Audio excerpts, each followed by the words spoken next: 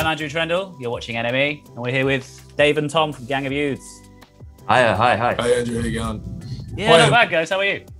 Really well, man. All the better for a beautiful day in London, sunny day. But yeah, no, here we are. We're about to launch your new single, Angel. It's a beautiful song, guys. I mean, what can you tell us about kind of the inspiration from this track and sort of how it started out and where it came from? It's about falling in love and finding a place in a new city with that person. That's obviously it's my story, but we kind of wanted it to feel like it was a bit more of a broad spectrum of love, and kind of a love letter to obviously very major cities that had a big part of my life and my wife's life. So I think it's about I think there's something. There's always going to be poetry or fucking whatever in falling in love in a big city and like the metropolis. The idea that it's all kind of the metropolis is like a microcosm for a global human experience, no matter where. And that sort of set the fucking background for it. And it's a very triumphant and euphoric kind of sound. I mean, where would you say that this track kind of takes things from Go Farther In Lightness? This is the most important thing you'll ever hear about this song. It's the only thing that sounds like Go Farther In Lightness. So the reason why I think we're releasing it first, because we wrote it first. I mean, I've been working on the song for fucking 4 years. You wouldn't be able to tell because it's 3.5 minutes of a replaceable indie rock song. But we've been working on it for a while, and it's had quite a few iterations. This song, 15 iterations to be precise. Yeah, 15. So we had to get it right, obviously. Yeah. But it's as Dave, just to echo what Dave said, it's a transition from the sound that people are probably more familiar with Gang of Youths to something that explores a new territory, maybe. Or we could be totally deluded about the new sound, and yeah. It could just be fucking identical, and we're not so much Beck. We're more like not Beck, who changes every album and is the fucking chameleon. It could just be completely generic bullshit, and we've imagined a genius muse moment with it. I don't know. But essentially, and on paper, would you say that this is kind of not representative of the rest of the upcoming record? Semi-representative. I think it's a bridge. What do you? Yeah, I think we're very it was the obvious track to pick as this first outing back. It's like it was. Yeah, I'm just echoing what I said before, but it ticked boxes in that sense. Ultimately, we hope hope people see what we're trying to do with the new stuff, and it all becomes quite apparent what Angel was in that process. And like Angel aside, what can you tell us about kind of the character and kind of the mood of the new material and what you're trying to do?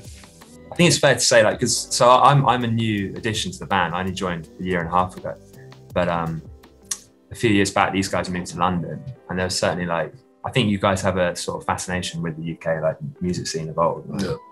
Definitely I don't know, just there are certain things, certain sounds that have translated into music really well from just the location point of view.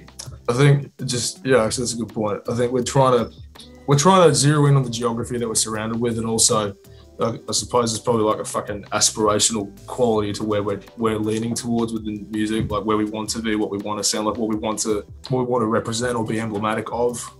Certain influences that have come through that I think the three of us, Tommy had joined, influences that we all kind of shared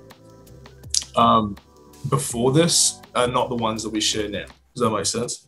Yeah, totally. I think because I brought kind of new ideas and things that I've always loved, but maybe felt a bit too fucking cowardly to do with the old band, or I think because our beloved guitar player went back to Australia, started a record label and do his own music and produce, and he's he was such an important part of what that was, that in order to fucking replicate it would be a disservice to people who enjoyed that shit. So I think we've had to kind of come in, and I've actually had to think for the first time in my career, it's also just growing older. Everyone's that many years older from the last record, so it's it was so long ago. It was. I think it's a sense of we've been together for 10 years. But I've been making music and touring and shit since I was a fucking teenager. So is Tommy. Tommy's been in dozens of bands. He was in a band that did really well 10 years ago. And I think for us, it's sort of reinventing how we work in this fucking occupation, in this space or whatever. So finding new songs, to express that with has been kind of tricky for me because I've scrapped kind of two iterations. Iterations? Is that how you pronounce it? Iterations? You know, two iterations of this record before we sort of stumbled upon this one again. There's obviously a lot more orchestration. You know, Tom being classically trained means I don't have to sit in front of a fucking computer what's a minim? You know, shit like that. Yeah, and I think like, you know, there's a lot more of that kind of minimalist. Steve Reich, Phil Glass, Lamont Young, fucking Riley, John Adams, you know, people like that. I think that's kind of come out in the music more because we're less reliant on the guitar as a medium, I think. Maybe a lot of the electronic thing that a lot of bands who think they're awesome try to do later on in their fucking career. So having a fucking big old at that. So there's no real defined role musically in the band anymore, I think, because like Tom and Donnie, I'm going to be honest, like, I'm the only person in the band who's not that good at any one instrument. No, honest to God, like, but I think because we're all kind of multi-instrumentalists, we sort of had to fucking shift and change around. And there's obviously shit that I can't play that John can, you know, so there's so much of that. I think that there's a spirit of like collaboration and of anarchy, I guess. You know, we don't have these set positions anymore, so I think it just gives us space to fuck around. Whether or not that's good or not, I fucking know, dude. You know, but you know, it's been pretty rewarding because, like, you know, we've obviously had nothing to do for fuck all 18 months. So. So just for the record, that band you were in before, Tom, was of course Noah and the Whale. Yeah, I was with Noah from day one. Who was the hot one? All those moons ago, and there was a Tumblr dedicated to him. Less said of that, the better. That one. That's actually my worst fucking nightmare, having that. You've lived through my worst nightmare. I've done it, yeah. I've survived. I'm out of the other side. His true claim to fame is that he toured with Mumford & Sons for years, and then we nicked him. Well, yeah, so that's how we met. So actually, after Noah ended in whatever year, 2015, I think, I went on the road with the Mumford lot, playing violin. And these guys supported in 2019 on a European tour and a US tour. Yeah. And I helped shit, basically. Mutiny on the Bounty. Our old guitar player told me to hire him when I thought that Chochi was still going to be in the band. And he's like, oh, by the way.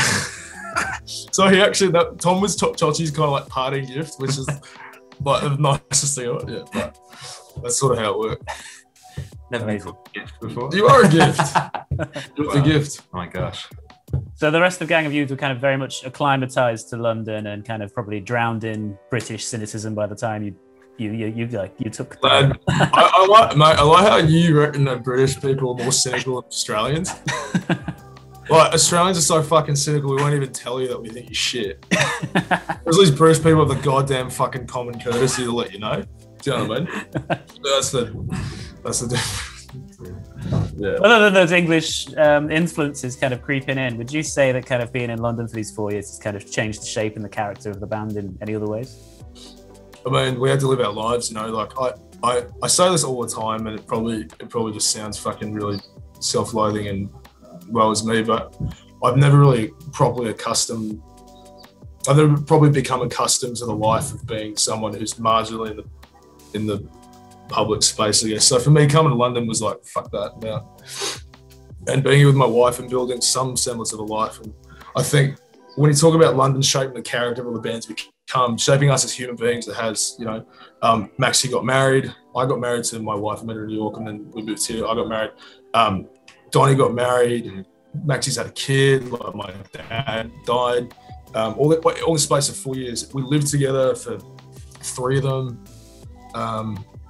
So yeah, I think it's fair to say that just life happened to all of us, and that shaped it. And all of this life has been reflected in, you know, it's been a reflection of the city that we're in. You know, like all the unique fucking experiences and whatever that we've had in the past 4 years, we could have had in any city really, but it just London's been the stage for it. London's been the stage for it. Yeah, and it's sort of like, I think that kind of goes back to the universality. I feel like I'm pronouncing all these fucking words wrong. No. The universality of like, that's a good word. Yeah. all the basically all the shit I'm trying to communicate in that song, and its ham-fisted 3-chord way, is like love in a new city.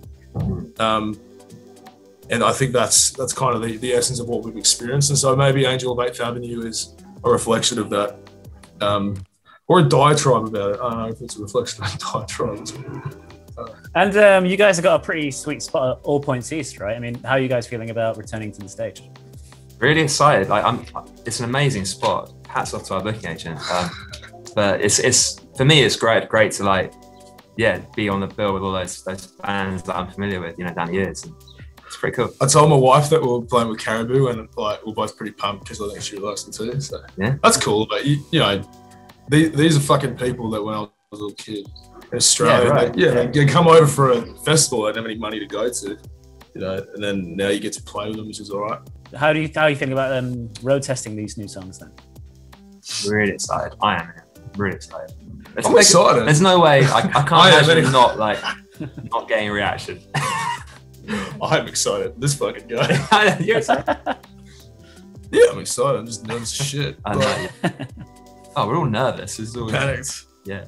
Yeah, I feel like the claustrophobia of having to fucking recreate what we've done in here, 300 tracks worth of information, this maximalist, tasteless, without restraint thing that we've done. How do we do that on stage? Badly. Future Dave has to worry about that. Yeah. Future Dave is stressed. Future Dave's got a lot on his plate. Yeah. Future Dave, yeah. It's pyro and fingerless gloves. Pyro and fingerless gloves, yeah. Maybe, honestly, we had pyro once. Andrew, we had pyro once or twice. And then once it was like, we was playing the NRL grand final. Like, me and Chotch and Max are big, rugby league fans. And Donnie as well. So we played the grand final Australia, which was for me the signal that we got to whatever we were. It's basically like the Super Bowl halftime show. And there was fucking big old fucking flames. And for a second there, I literally felt like I was Fenris from Dark Throne or something. Like, it was the coolest. Legit, mate. I felt like it was like a bath or something. Like, I felt like a black metal fucking, like Garl or something, like fucking flames and whatever, billowing up. And, all these Pacific Islander people were watching me do this. And for a minute there, it felt like, all right, this is the pinnacle. I can retire. So when you say pyro, give me more pyro, brother. Let's test the budget of All Points East. Let's do it. Yeah, right. Wait, we get a budget at All Points? Nice one. Sweet. Well, guys, that's everything. Get reviewed. Thanks so much for your time, guys. Hey, really nice to meet you, mate.